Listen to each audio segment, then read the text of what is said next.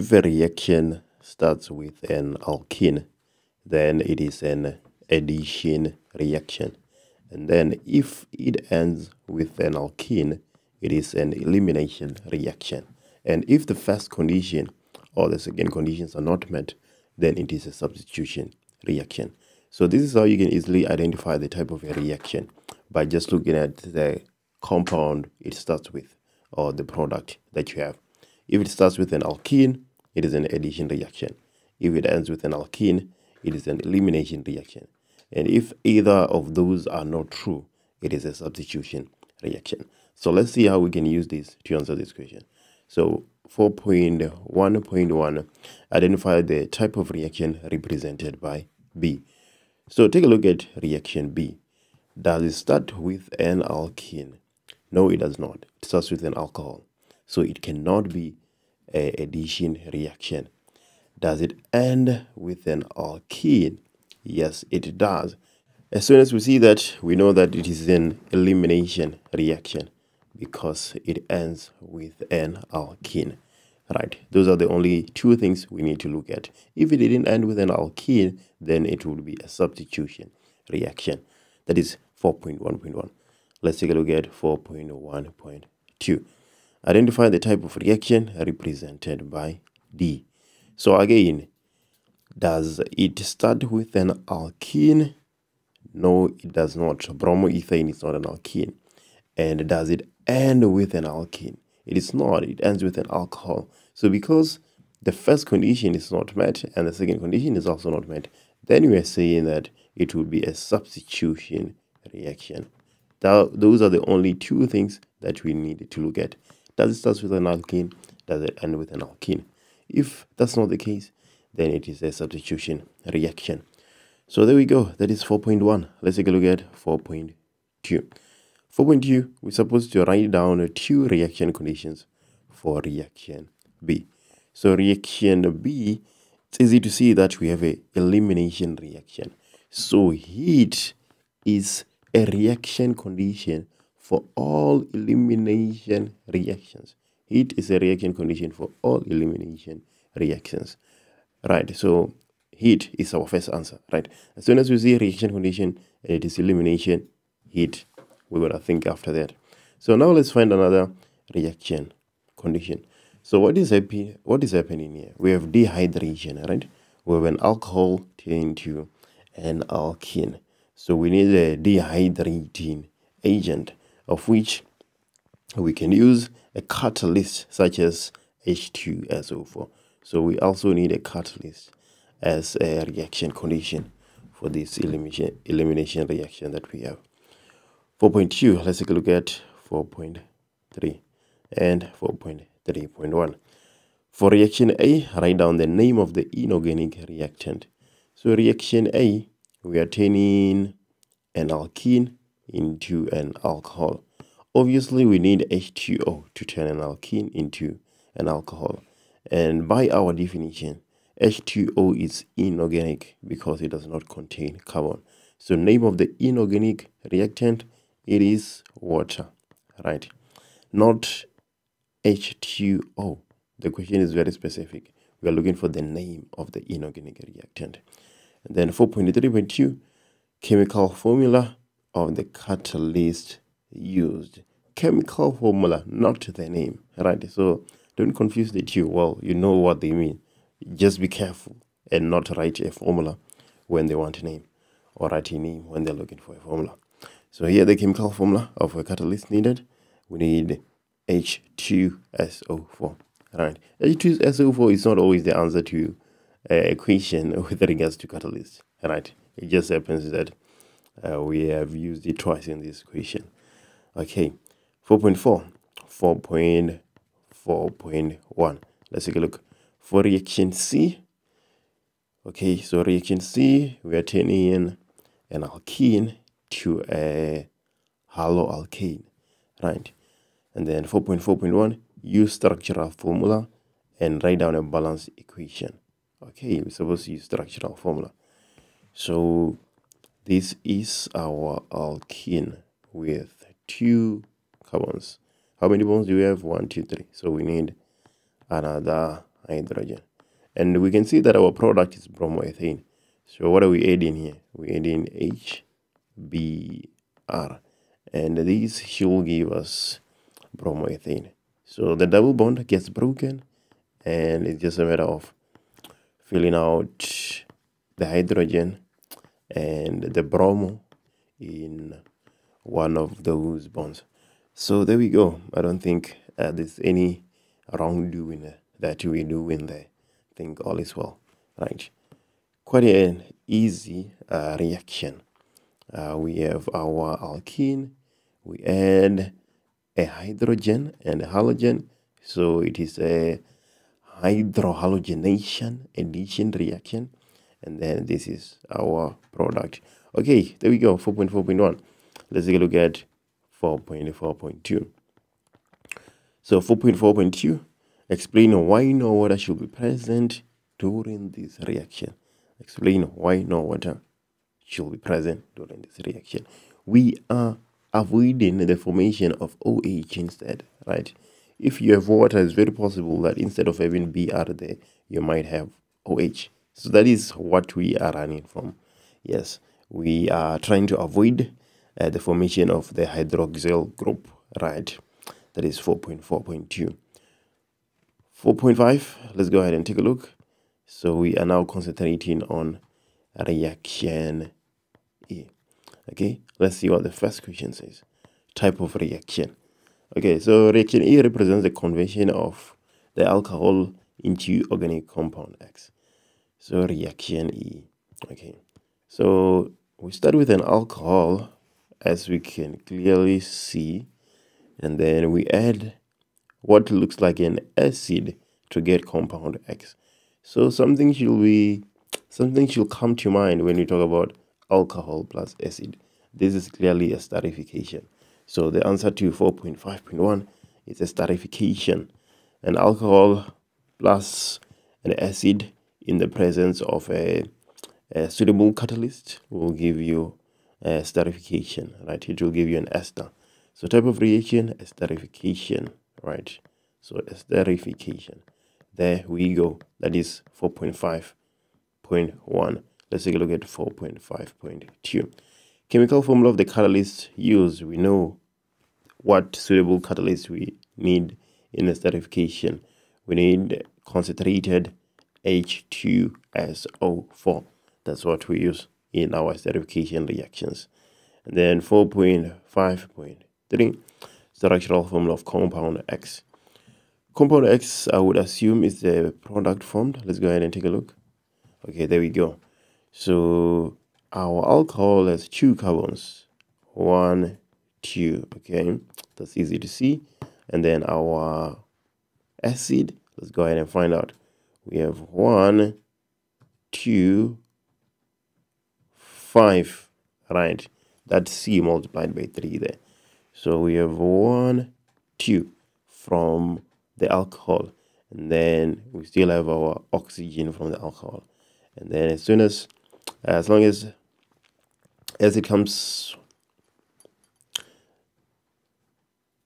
and the carboxylic acid, we still have our double bond oxygen.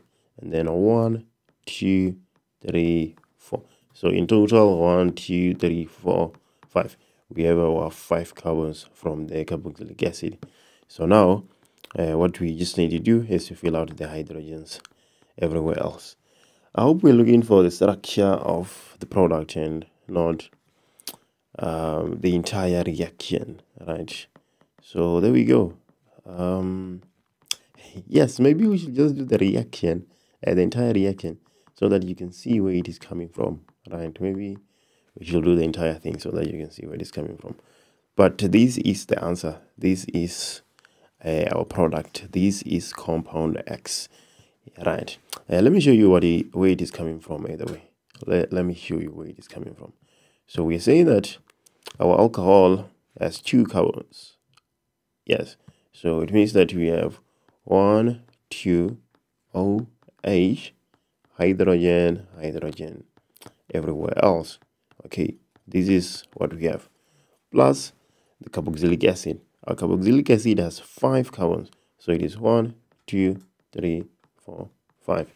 Well, let me put these a little bit to the right so that it will be easy to see when we remove our H2O, so that it can be easy to see when we remove our H2O. So hydrogen everywhere else. Hydrogen everywhere else. Okay. There we go. So what happens is that the alcohol loses the hydrogen and the acid loses the OH. Okay. And then that is why a byproduct or an inorganic product of esterification is H2O. Right, so we essentially losing this, we'll lose this part because water is removed from, well, we get water when we add the two compounds. So that is why our product ends up looking like this. This is why our product ends up looking like that. Okay, so there we go. I hope you can see where it is coming from. Right, the alcohol loses a hydrogen and the carboxylic acid loses an OH. But anyway, stories. Let's take a look at the question that follows. Is it 4.5.4? I think so. We're looking for the IUPAC name of the compound. So how do we name an ester? Right, well, we started with the alcohol and then we finished off with the acid. So the alcohol here is ethanol, as it has 2 carbons. So we're going to have ethyl, and then the carboxylic acid is pentanoic acid, as we have 5 carbons. So we're going to have pentanoid. So the name of this ester is ethyl pentanoid. Right. If the alcohol had 3 carbons, it would be propyl pentanoid. If the carboxylic acid had 4 carbons, for instance, it would be ethyl butanoid. That is how it works. First part of the name comes from the alcohol, how many carbons we have, and the second part of the name comes from the acid, how many carbons we have. That is 4.5, 4.6. Let's go ahead and take a look. So 4.6. Reaction F takes place in the presence of warm concentrated sodium hydroxide. Use condensed structural formula and write down a balance equation for this reaction. Let's go ahead and take a look at reaction F. So reaction F, bromoethane to give us an alkene. Okay, so let's take a look there. In the presence of concentrated NaOH. So in the presence of concentrated NaOH, that's where elimination is going to take place.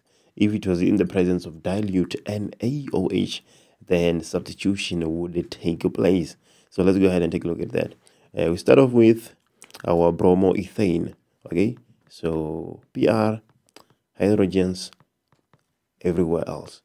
Okay, this is what we're starting with. And then plus NaOH. Okay, so what happens here is that, well, we are supposed to use condensed structural formula, not the way I'm doing it here. But let me just carry on with this for the sake of clarity. After doing this, then we're going to write it in the correct form. We're going to use condensed structural formula. Okay, so let's just carry on with this for the time being. So what happens here is that Na will bond with Br, and then OH will bond with the hydrogen removed, right? And then it means that our product, well, our byproducts, we're going to have NaBr plus H2O. Okay, that's how it goes. So let me show you. It means here that the products, we're going to have one double bond because now it is an alkene, hydrogens elsewhere, plus NaBr plus H2O. This is how the reaction takes place in terms of the structural formula. But our equation, we're supposed to use condensed structural formula. So let's go ahead and do that. This is just for the sake of clarity. So condensed structural formula, CH3 CH2Br, okay, plus NaOH. And what does this give us? This gives us CH2 CH2. As you can clearly see, CH2 CH2, and then plus NaBr plus not NaOH, but H2O, right? We have H2O there. So there we go. That is the condensed structural formula for reaction F. Okay, so 4.7, cracking. Let's take a look.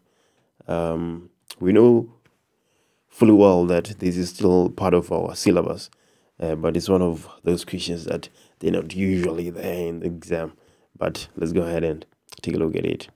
A large straight chained alkenes can be catalytically cracked to produce shorter chained alkenes and branched alkanes, which are more suitable for use in petrol. The reaction below indicates the catalytic cracking of octane. Okay, so octane, obviously we are expecting 8 carbons, and then here on the alkene we have 2 carbons. It means that on compound Y, which should be an alkane, we should have 6 carbons, so C6H14. That's what we expect compound Y to be, right? So what does the question say? Write down the IUPAC name of compound Y. So 6,6, that is hex. So this is hexane. 4.7.1 is hexane. So there we go, hexane. And then 4.7.2, briefly explain why shorter chain alkenes and branched alkanes are more suitable for use in petrol than larger straight chain alkenes. So what do you think it is the answer to this question? Explain why shorter chain alkenes and branched alkanes are more suitable for use in petrol than larger straight chain alkenes. Right, maybe just to give you a hint, think about intermolecular forces, energy required, so on and so on. Let me know in the comments what your answer to this question is.